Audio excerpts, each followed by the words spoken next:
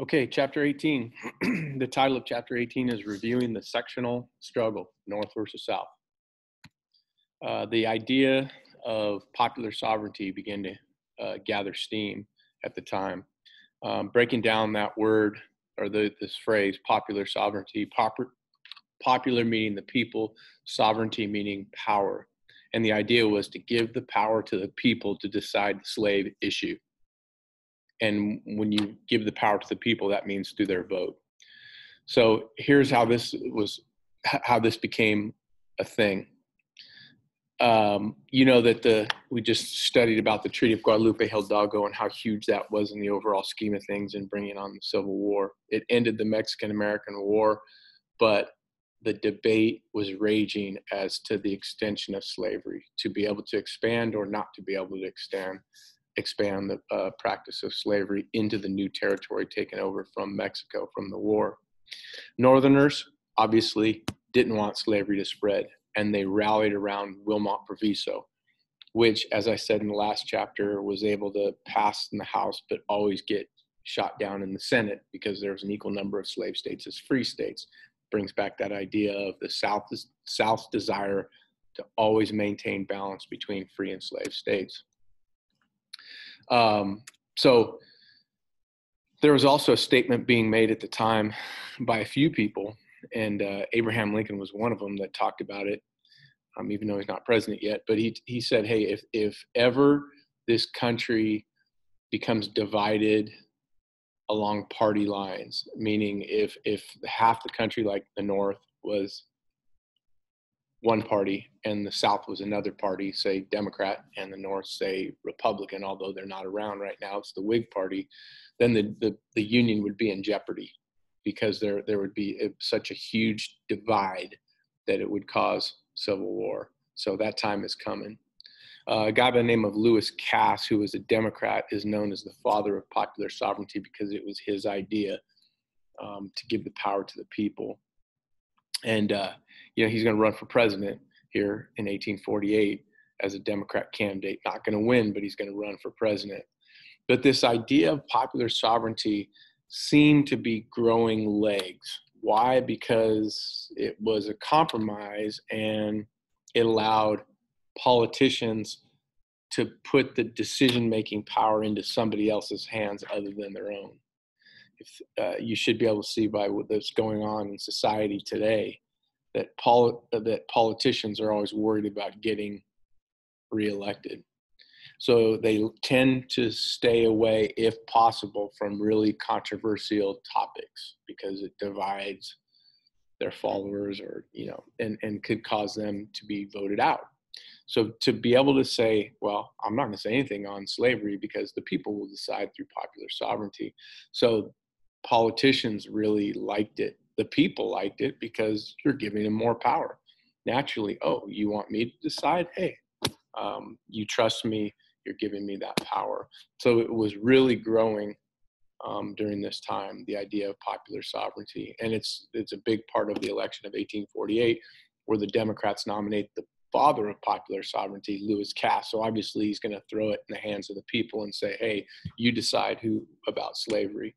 Well, the Whigs nominate Zachary Taylor. Yes, former war hero, Zachary Taylor, the hero of one of the many of the battles of the Mexican War, but he was the one that was sent to the disputed area.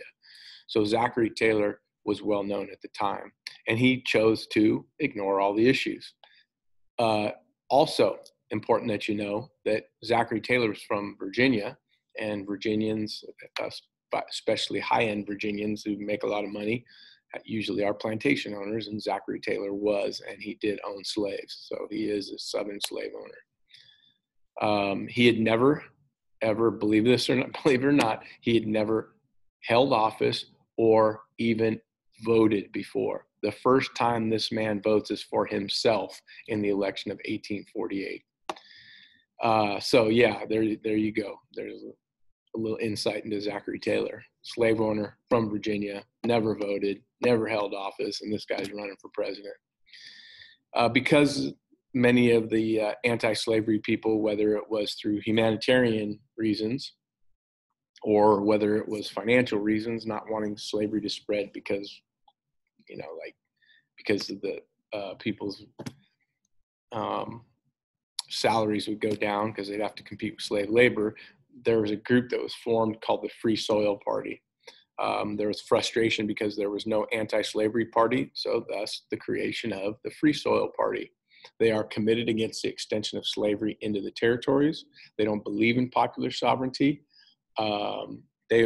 Most of these members of the Free Soil Party, it was a financial thing, but there were a lot of people though too, but not a majority, that were for humanitarian reasons.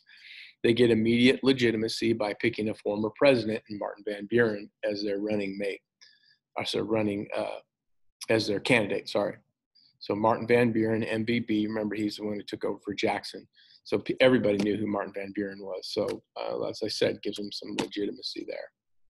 However, in the end, Zachary Taylor, who never voted, never held office, now is going to become president because of the circumstances. And the Whigs are going to win this election. And Zachary Taylor becomes president, and he is going to die. He's going to become the second president to die from illness in the office, behind Harrison. Harrison lasted 29 days. This guy lasted over 2 years. But Zachary Taylor was one of 6 presidents born in a log cabin, and he was one of 7 presidents from Virginia. So we'll talk about his death in a minute, but let's get into what happened during his presidency when he was alive. And it was huge in the overall scheme of things, not only for the state of California that we live in, but also for the Union, because it's going to lead directly to the breakup of the Union and Civil War that starts in 1861. In 1848, gold was discovered in California, and it became a thing in 1849. So that's why you get the San Francisco 49ers. It's from 1849, gold rush. People rushed to California in 49, and that's why they're called 49ers. But gold was discovered near Sacramento. And at first they tried to keep it secret, and they did for a little while, but that wasn't going to last long. When people found out that there was gold in California, you had people come from all over. They came from the East Coast, they came from the Midwest, they came from other countries, they came from Asian countries, they come from European countries, all to try to strike it rich. A very, very small percentage of people, very small, infinitesimal amount of people struck it rich from mining for gold. Others came, opened up businesses, laundromats, restaurants, what have you. The supply stores, they were able to strike it rich that way, not necessarily by finding gold. But because of the influx of so many people worldwide, not only nationwide, but worldwide, that came to California, California had enough people to apply for statehood. But then another problem is going to emerge. And the problem is, at the time, and so I'm showing you some pictures here of gold rush and mining. At the time, there were 15 free states and 15 slave states. California would represent the 31st state. Now, at the time, there was no other territory ready to become a state. It's not like they could do a Missouri Compromise type thing and carve out a state from another state. They didn't have that luxury this time like they did in 1820. There was talk briefly of splitting California into 2 and making one Northern California state and Southern California state.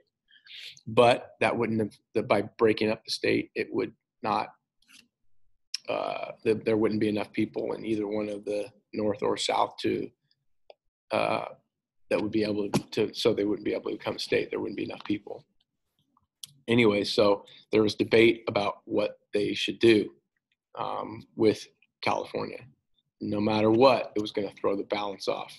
So they're going to throw this thing into the Senate, and there's 4 men who are going to argue in the Senate, 4 senators. And they're all pretty well-known senators, too. Some of the greatest debate in Senate history occurred over the California issue. You had someone like John C. Calhoun from South Carolina, and you know about John C. Calhoun and all that went down with Jackson. And, at this time, he's pretty old. He's going to die shortly after this.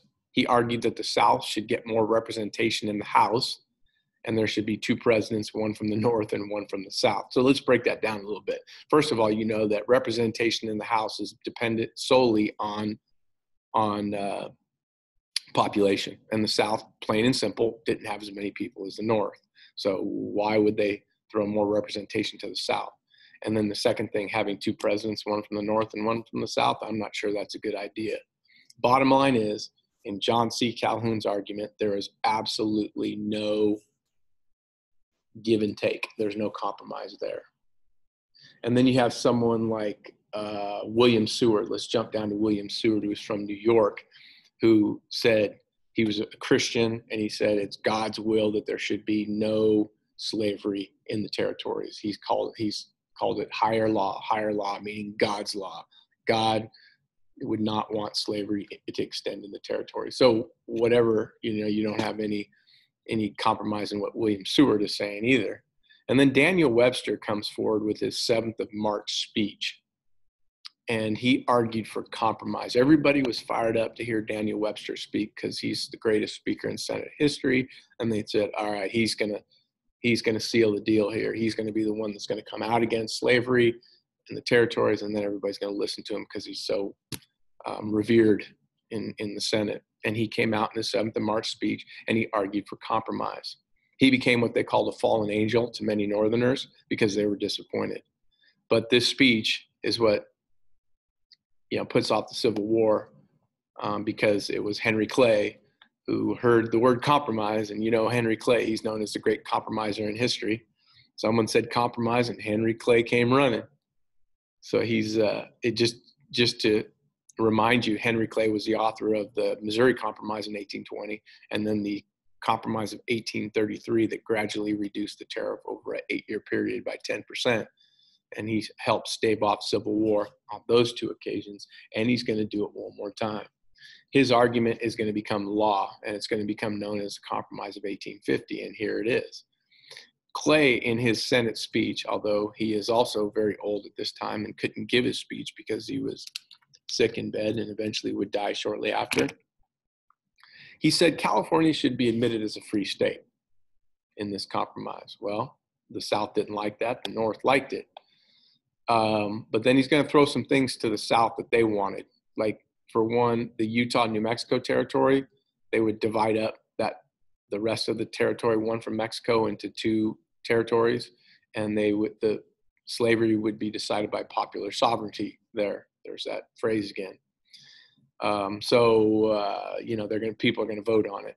Outlawed slave trade in D.C., because he said this is the nation's capital. There should be no auctions or slave trade in D.C. However, slavery would still be legal in D.C., so something for the South there. And then the last thing that the South desperately wanted was a stricter fugitive slave law. Many of the slaves from the South were escaping, and all they had to do was go to the North. Once they got across the Mason-Dixon line and got into the free state of, say, Pennsylvania, then they would be free, and they can live the rest of their lives up in the North. And the South was frustrated by that. They said that's their property, and it should be the law that no matter where you're from, North or South, your obligation to make sure that you get that slave back to its rightful owner. So that's called a fugitive slave law. So they're promoting stricter fugitive slave laws, and that became part of Clay's Compromise of 1850 and something that the South wanted. So in breaking this thing down, the North got what they wanted. California admitted it as a slave state. It's the 31st state, and now you have 16 free states and 15 slave states. So you had to offer the South something that they desperately wanted, a stricter fugitive slave law.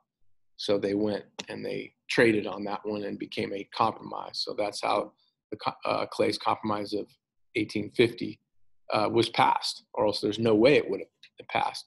The other thing, President Zachary Taylor, was against this compromise because he was from the South in Virginia, and he didn't think it was acceptable.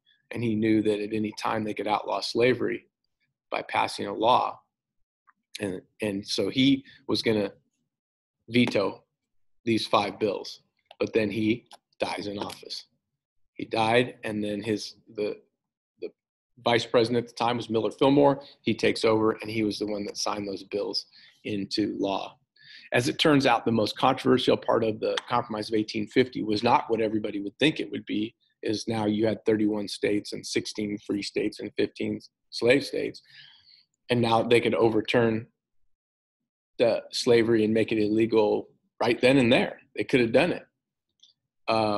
But they didn't, because they knew it would mean civil war. The most controversial part of it was the stricter fugitive slave laws. There's a lot of controversy over that.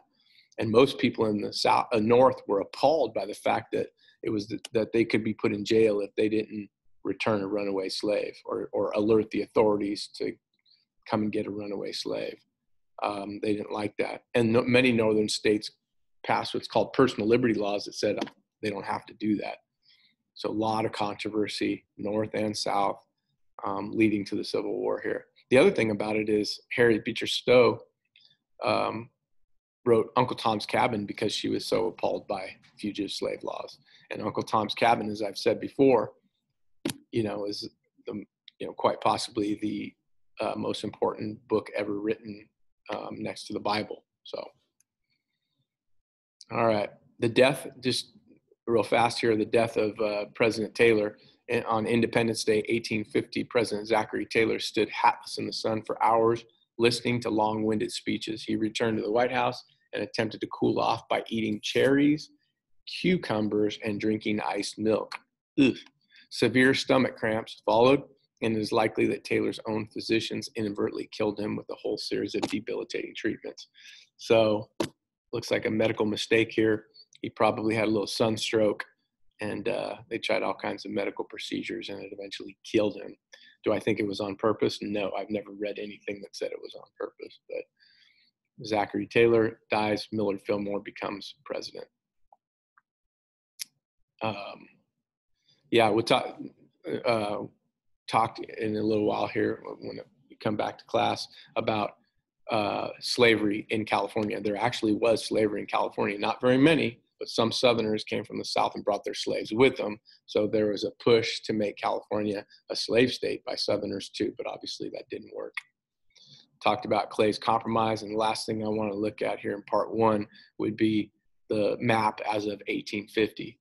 So if you were to count this out, there'd be 16 free states and 15 slave states. And you see over here in the Utah, New Mexico territory, this was all the territory here that I'm circling that was won in the Mexican War.